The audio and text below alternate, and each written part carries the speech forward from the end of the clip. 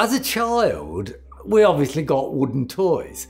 I remember things like jigsaws for some reason, and the odd lorry and things like that. But I was brought up in the generation where plastic toys were just coming into real popularity. And I think it was at that time that I appreciated wooden toys a lot more. I totally enjoy what I do. It's so nice to come to work every day and not think, oh no, not work.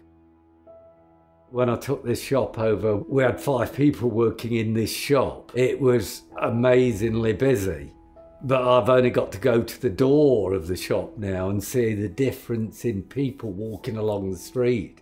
The fact that I'm closing a shop that I've been here for 30 years is, you know, I know in the back of my mind, I know I'm going to miss it. I think I'm getting to the age now, retirement age, but I could never, ever retire. I just love what I do. I really have a passion for wooden toys. So as long as I can physically carry on, then I think I will be driven by that passion.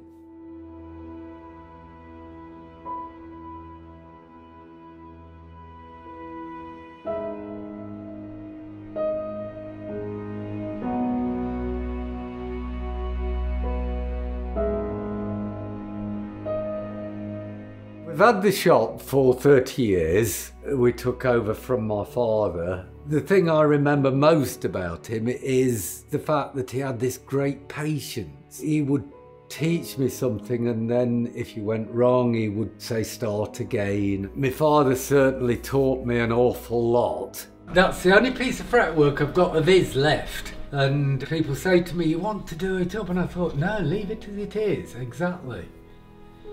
It's one of the unfortunate things in life, I think, and that is that you tend to idolise people after they've died, and you can't tell them how much they've taught you. I wish he was here to see what I've done with what he started. I would say to anybody, if you've got parents and you can actually say to them something that they've taught you, that you can say thank you to them for doing that, yeah, do it, because one day you won't be able to.